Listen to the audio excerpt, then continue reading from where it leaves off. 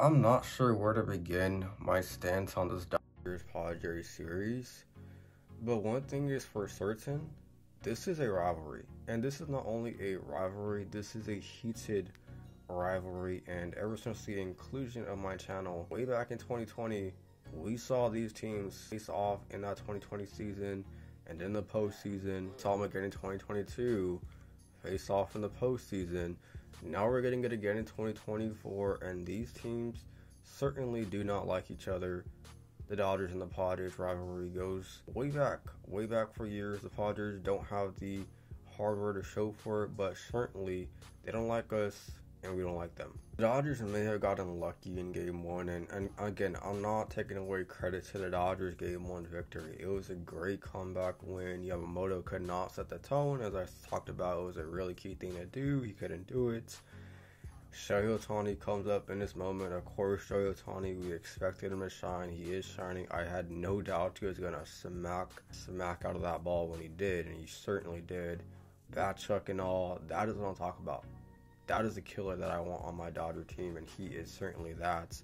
Despite his bad Game 2, we'll get to that. Dodgers able to win Game 1, and Dave Roberts does a pretty good job of managing the bullpen for the first 7 innings, and then he gets cute, bringing in Kopech.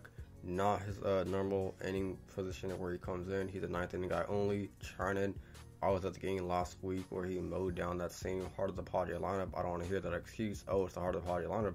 Blake Treinen just did that. So why take him out of their normal position? I don't know. Then he hangs on to Blake Treinen for 40 pitches, 5-out save. That is just ridiculous, and we certainly got lucky. Treinen left the base loaded in the 8th inning. The go-ahead run into play at the 9th inning, and we just escaped. Luckily we did. I'm glad we did, because it was a big game to win. The Padres have shown us in both games that they could win and put up a bunch of runs. Okay, now I certainly expect lower scoring offensive games from the Padres at Petco Park. We'll see if that is to be true, but I expect the Padres not to put up 15 runs in 2 games. Maybe 10 in 2 games, but we'll see. I expect lower scoring games at Petco Park. When we get to Game 2, and this is a must-win game. This is a must-win game. You have to, at some point, put the foot on the throat of your opponent. I remember the last time we had a 2-0 lead in a series. I understand postseason baseball is not easy, but my oh my. Put your foot on the throat. You're at home. You have the home field advantage for a reason. Take advantage of it, but no, they can't do that. Quite frankly, the fans showed more fight last night than the Dodger players did. And listen, I've been to my fair share of Dodger games, Dodger postseason games. I've been to roughly 172 Dodger games in my life. I've been around town, and you know what?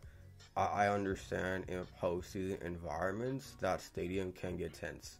It doesn't happen every postseason game. I will say that it's certain games that just mean a little bit more, I think. And this series, it really has shown that this series means a lot to this team and to this fan base. Seeing Dodger fans throw balls at players like they did throw balls at Jerks and Profar. That one buffoon that couldn't make the catch in the first inning on Mookie Betts' home run, all you have to do is literally just put your body on it. Profar, being the good sport that he is, you know, he gave some antics to that fan, but he made a good catch. It's a postseason game, it's a rivalry game, whatever. Profar, being the good dude that he is, goes later in the game to give that same buffoon fan a ball, and then when Profar hands him the ball, that buffoon just throws the ball right back into the field of play, and the fireworks would ensue. I do not condone that behavior by Dodger fans. I want my stadium to be rowdy. I want my fans to be intense, on top of the players, all that chit-chatting back and forth. I think it's great. Tatis, you know, trolling the fans out in right field. I think it's great. I really do. But do not throw stuff at players. Like, that's not what you're supposed to do, and I don't condone that as the Dodger way. You guys know me as a pretty, you know, big Dodger fan here. Hopefully you guys don't hate me or portray me as one of those fans, because I'm certainly not one of those fans that throws objects at players and whatnot. I respect the game of baseball. At the end of the day, I am a baseball fan, and these guys are entertainers, and they entertain us, and they're baseball players, and They get paid a lot of money to do what they do. So condone throwing objects on the field. I've seen Dodger fans throw objects on the field, like I said, in postseason games, a 21 wildcard game. Even though we won that game, the Dodger fans trashed the field. I didn't throw any trash, but they trashed the field after we won the game because there was so much tense energy in that crowd. We needed that when we could not get knocked out in the wildcard game that season, and we just kind of let it all out, I guess. But again, that's not the way to go about things, and I don't like throwing trash. I just think it's a really trashy look. It is a trashy look, and it is a, I don't know how we'll repair it, but I just want to give a good image when I do go to these ball games and talk about the Dodgers or whatever, that there is a good side to this team and fan base, and there's just a lot of buffoons or bad apples, as people like to say. I'm not one of them, I will say once again, but the Dodgers just got beat down. They got beat down to the surprise of, well, depending how you look at it, many people, or maybe no one. People are picking the Padres. I picked the Dodgers to give them the benefit of the doubt. By the way, Padres fans, prove me wrong. I have the over on half an object thrown at a Dodger player this series. I have the over on half an object. So I would be pretty pleasantly surprised if no Padre fans throw anything at Dodger players.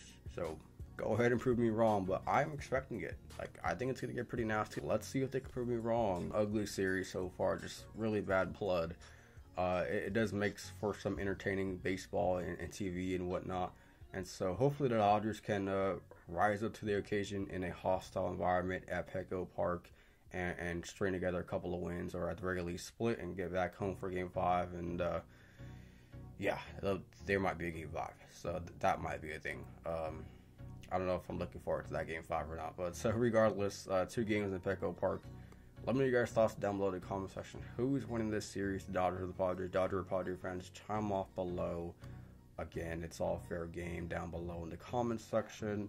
I just want to see good baseball and hopefully see my team advance for the first time in like 3 years to the NLCS. But Dave Roberts at the helm, and the way their philosophy goes with the Dodgers, upper brass, and Dave Roberts, I have my concerns because we're seeing it on display in this series. Freddie Freeman might also be hurt, so that doesn't help anything. But yeah, man, just really bad baseball by the Dodgers to just get beat down on your home field like that. Only this series, but they did it last series as well. They got absolutely beat down. Something got to change, and I think I know who's got to change. So once again, I'm gonna sign off, and I'll be talking to you guys again in a couple days.